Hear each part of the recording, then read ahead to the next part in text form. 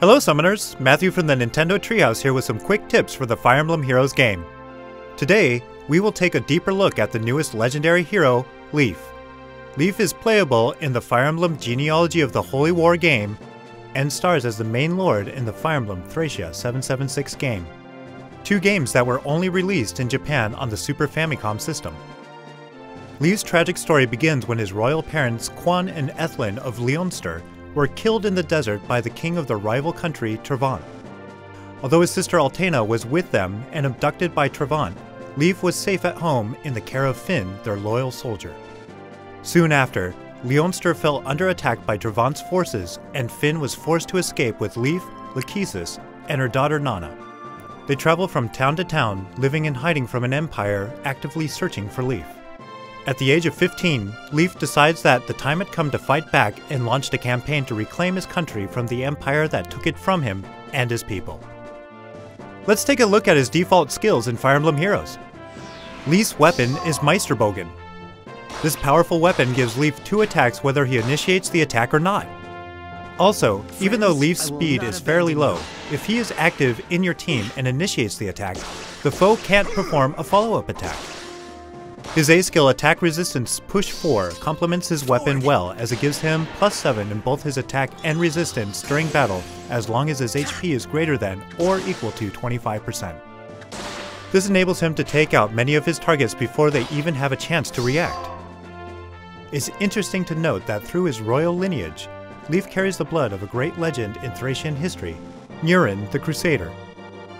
Although Leif can't wield the divine weapon of his family, Gaybolg, the willpower he inherited from Jahren the Crusader is reflected in his special, Jahren Zeal, which grants him another action when it triggers. This complements Leif's C-skill, Defense Smoke, as Leif can lower the defense of foes within 2 spaces of the target by 7, and then quickly follow up with another attack while they're at a disadvantage. These skills enable Leif to potentially take out 2 foes in a single turn without the support of a dancer.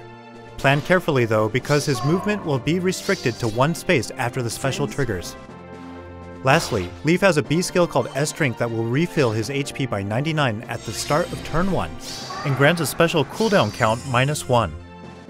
In Fire Emblem Thracia 776, characters could get exhausted if they were used too often and wouldn't be playable for the next chapter. S-Strength in that game gave the characters the strength to fight on through exhaustion, and in Fire Emblem Heroes, this skill gives Leif the invaluable ability to fight on in modes that require consecutive battles like Tempest Trials Plus and Chain Challenge. Its other benefit of lowering his special by 1 can give him a really good chance to get 4 attacks in the opening turn of combat, as shown here. For seals, I would suggest any seal that increases Leif's most important stat, Attack, so that he has a better chance to defeat foes with only his initial 2 attacks. On the other hand, since there will be many turns which he can act twice, I may suggest seals that hurt or debuff a group of enemies like Savage Blow or Speed Smoke. For his team, I would suggest pairing him up with a strong defensive unit like Surtur or Idun to switch out after he's done attacking before the enemy phase begins.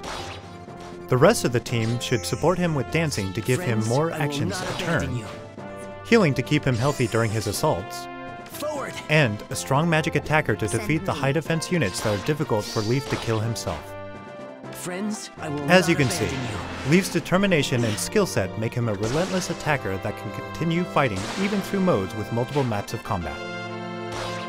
That's all for today, Summoners. Good luck!